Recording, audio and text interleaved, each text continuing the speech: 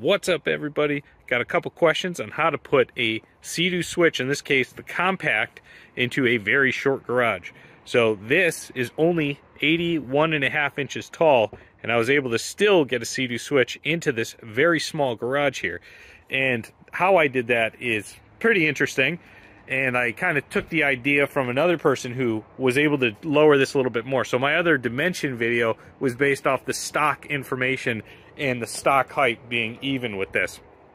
So how we did this was pretty simple. I saw this on the internet and I decided to put it into practice. But as you can see here, there is 8-inch rims on this with no tires.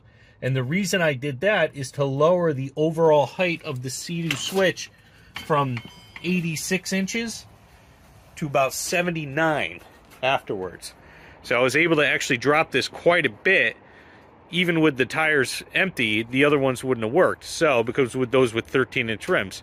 So with 8-inch rims, the whole size dropped down. Now, also to note, a couple things I had to do was take the interior out and drop all the seats down. And then the windscreen here also had to be taken out as well. The driver's side helm and the seat had to be taken out on top of that so that we can get it in here. So these rails at this point were only about 76 inches, or actually less than that, about 66 inches. And this helm total was about 78. And the biggest thing was the fish finder up top right here. Sorry, the garage is kind of falling down, but the fish finder right here is the highest point at this point, which was about 78 inches. So overall, as you can see, 81.5 inches, it still fit in.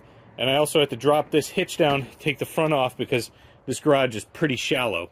So the Switch Compact, this is the reason why I bought this boat, is because it's very small and it can fit into the garage in the winter. Okay, and here's proof of it. Here's the Sea-Doo switch, and here's the height. Tape measure is on the ground. We go up, there's 6 foot. There's 81.5 inches, dash right around 82, maybe a little bit less, but yeah. Sea-Doo switch fits right in there with that. So yeah, if anybody had any questions, let me know. But as simple as that. You cannot do this on the full-size switch because they have electronic brakes. This one does not have electronic brakes. Therefore, it worked just fine to have it come into here. And again, the reason why I chose this boat over the longer one, one of the many reasons why I chose this boat over the longer one. But anyways, hope that helps. If you have any questions, leave them below. Like and subscribe for more content, and we'll see you on the water.